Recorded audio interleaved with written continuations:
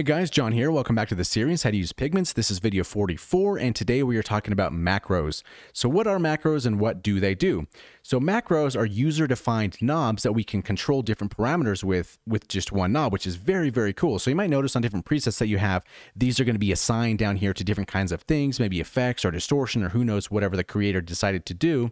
And it kind of gives you a patch that has much more depth, right? So if you have a lot of different things that you can change within that patch, one patch really turns into multiple different types of patches depending on where you change things, right? So I did a video on a TB303 recreation, and there was the cutoff, the resonance, and distortion to kind of play around with those knobs that you can automate and really come up with different timbres of different sounds. So with that being said, let's kind of make just a interesting patch here. So we have an analog engine over here. Let's kind of turn this down a little bit like that. So maybe let's make something kind of plucky, right? Let's bring in our second oscillator here. Let's drop this down an octave, something like that. Maybe we want to have some unison, right? Let's go 8 voices of unison. Okay, that's a cool little spot to start off with. Now let's go over to our effects here. Now let's remove these default things here, and we're just probably going to add them again. But anyway, let's go to, for example, add our delay right back. I kind of do that a lot of the times. So let's say we have a delay, right? And that's cool. Right? So maybe you want to crank it a little bit more, maybe like 29%. And typically drag down the slow pass frequency. Okay, now let's say this is a little bit too much. Let's bring it down to maybe 25, 26 or something like that. Or 25, make it easy, right? Great, now let's say we want to add another delay here. So let's go over here and add another delay. Let's put this first one to maybe something dotted, right? Let's go to maybe like a 1/8 dotted. Right, and let's have the second delay, have this in straight time at maybe 1/4. And let's change this low pass frequency a little bit here. So we have something like this.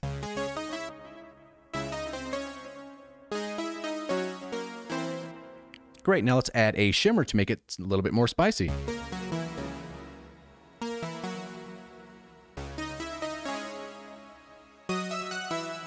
So we kind of have this basic patch working, right? Now let's say we wanted a knob here to turn on and off all the effects at the same time. So what we do, we grab this M1, this macro 1, and let's drag this to our dry wet, drag this to our dry wet, and drag this over here to our dry wet. Now the way to set this up properly, let's say we like these settings here with this 25%, this 20%, and this 29% of our effects, and we want the knob at maximum to have those values. So what we need to do is let's hover our mouse over it and say this first one is 25%. Let's turn this all the way down. So when it's off, it's going to be off. And let's turn this macro up to 25. Now, by chance, we just happen to land on 25. So this one is good. Now over here, this is going to be 20%. So let's drag this all the way down and let's look at this here, 25. So we need to drag this down to 0.20 to make it that 20%. Now on the shimmer here, we have 29%. So let's drag this knob all the way down and let's bring this up to 20 or 0.29, which is going to correspond to 29. And if you have any trouble kind of doing some fine adjustments, always hold right click, and that makes it a lot easier to do fine precision stuff like this. Now for macro 1, we said, okay, we want this to be effects. So let's double click this and let's type FX, enter. Now all the way to the bottom, as you can see, all these effects are going to be off. Now we turn this to the right. Now it's just how we had it before. And now since we have our maximum value, we can always go anywhere in between, and we can see these little lights moving corresponding to their values, and it's perfect like that.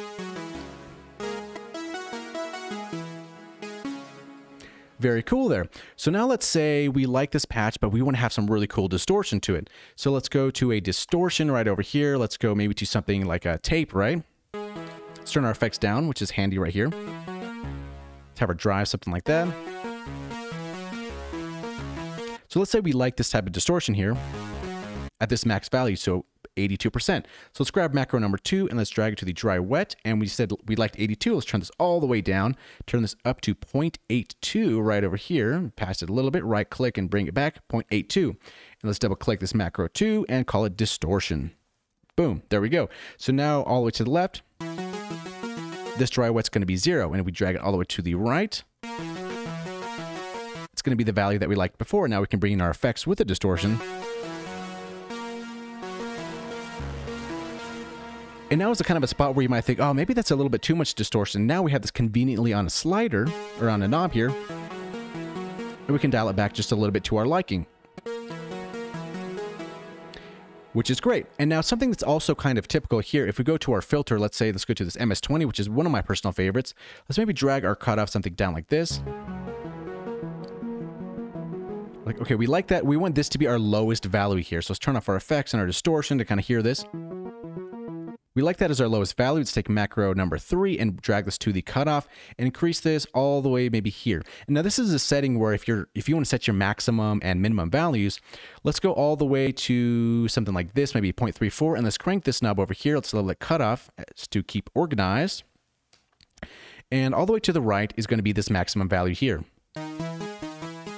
Let's say maybe we want a little bit more, right? So we're going to grab this pi and increase it here.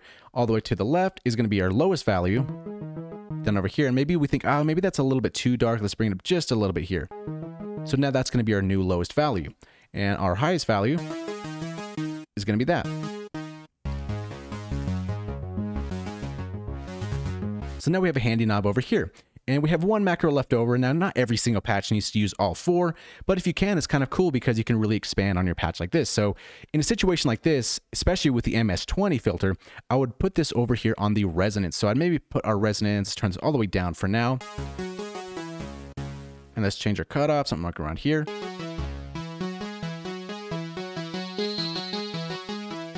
So maybe start right over here, maybe 0.432 or something like that.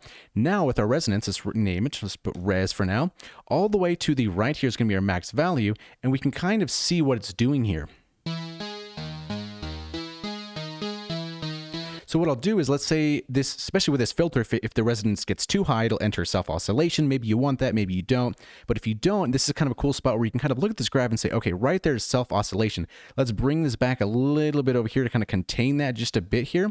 And then now the maximum value of this resonance knob won't self-resonate. So basically what we've done now, we've mapped this FX over here to our delay dry wet, our second delay dry wet, and our shimmer reverb dry wet. Next up, we did the distortion with the dry wet here, and then we have our cutoff and our filter. So now if this boring patch that we started off kind of, let's put this maybe at the top here, let's put this all the way down so it's kind of default. We made this cool sound, now we have add some effects to it. Maybe add a little distortion. Drag down our cutoff, increase that resonance.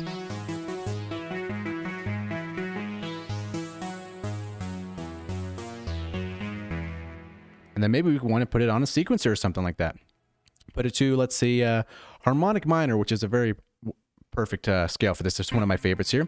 And let's go to a random here, and then let's regenerate every bar.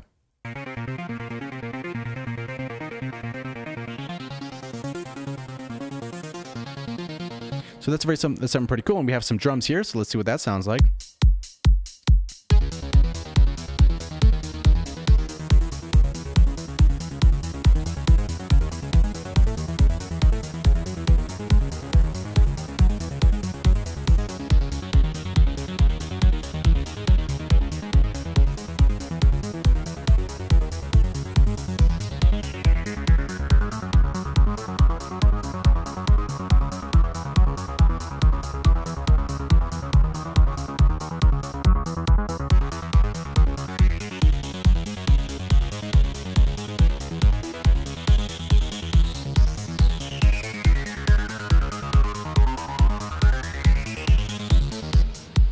So yeah, in a nutshell, that is the power of macros, and that's why they're so cool, because you can really make one patch that started off just kind of boring, a couple saw waves, and that's about it. And we put some different effects on it and control those effects dynamically how we want to, and then we have pretty much a patch with a lot of possibilities. And keep in mind, all of these can be modulated or automated later on in your session. So if you have kind of a build coming up, you can do something, open up the cutoff or add more effects or something like that, more distortion. It's really up to you in that case, but that is macros. That's what they do, and definitely recommend to highly use these, because once you do, you kind of like, oh, I could put a macro on that, I could put a macro on this, I could put a macro on that, and then at some point you're going to realize, dang, I only have 4 macros to work with. But keep in mind that's what they do. They're very cool. So hopefully you learned something. And I believe this is the end of the course here. So if you made it all the way to the end of this one, congratulations. It was a very long course of 44 videos. However, that's not to say if there's maybe updates or something changes, or if there's a request about pigments, we can always add it to this playlist, which is totally cool.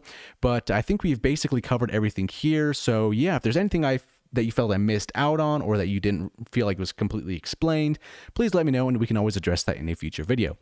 So yeah, thanks for watching, and we'll see you in another video.